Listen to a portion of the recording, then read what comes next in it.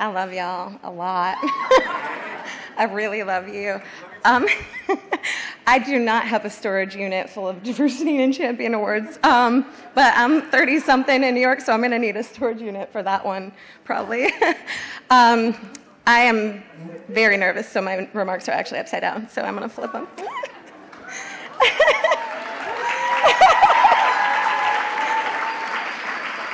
I'll fumble and get an applause. I'm so honored to be here tonight. The Year of the Girl, Nate, this is our third consecutive Year of the Girl. It is my first award in almost over a decade of doing this work, and I cannot think of an organization that I would rather receive it from.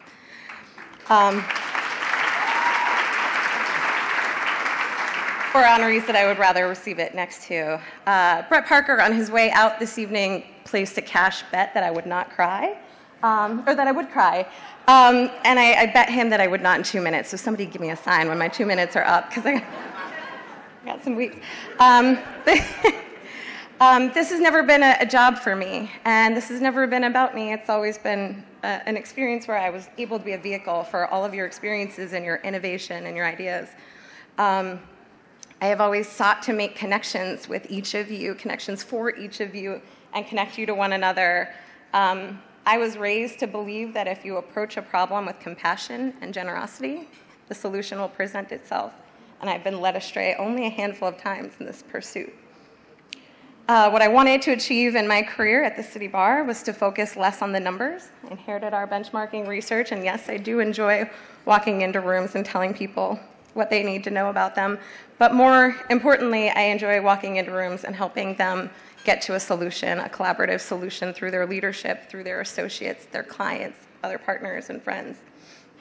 And I think that's the power of our relationships. I couldn't have done this alone, and my thank yous would far exceed the 2 minutes that I've been allotted. So I have tried to distill it to all of the people that truly poured into my career. I would save the best for last, but I can't. Paula Edgar, you are unparalleled in your energy and in your impact and in your friendship and in your humor, and you just made this job really easy. I have a TV now, though. I just want to say, I've got a really big TV now. And I've watched all the shows that Paula told me I needed to watch. There was a lot of TV watching. To my City Bar family, Brett Parker could not be here. Maria Salenti, my life changed when you walked into the Bar Association. Elizabeth Kachenda, you have been my companion and one of my best friends. To our presidents, to our amazing committee leadership, and all the mentors and friends that I found in our membership in the last 10 years. There are way too many to name, but Carla Perez, Rabia Qasim, Courtney Laidlaw, Lloyd, can't even remember Lloyd's name because I'm so nervous. And all those students that walked into the City Bar in the pursuit of a career in the legal profession. It's hard not to be an optimist when you are the future. It is so bright. It has been an honor to be part of your epic journeys. Nate St. Victor and Sheila Boston, thank you so much for saying yes to me. To everyone in the room, there's a lot of you who believed me when I said with conviction, it will be a small commitment.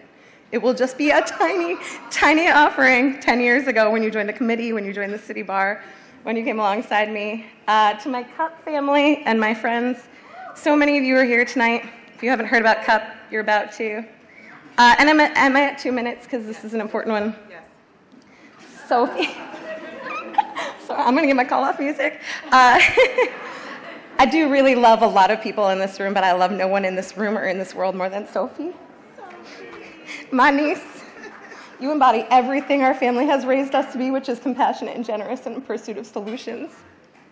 So thank you for spending tonight with me.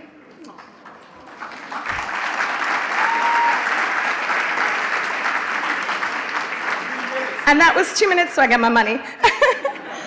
Amassing this incredible network has been the most significant accomplishment of my career, and I'm so thankful for all of you. So many of you feel like my family, and I love you.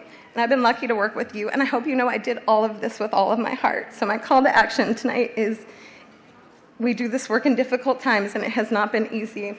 But as you think about your impact, as you think about your connections within your respective organizations, please put a little heart into it. Thank you so much.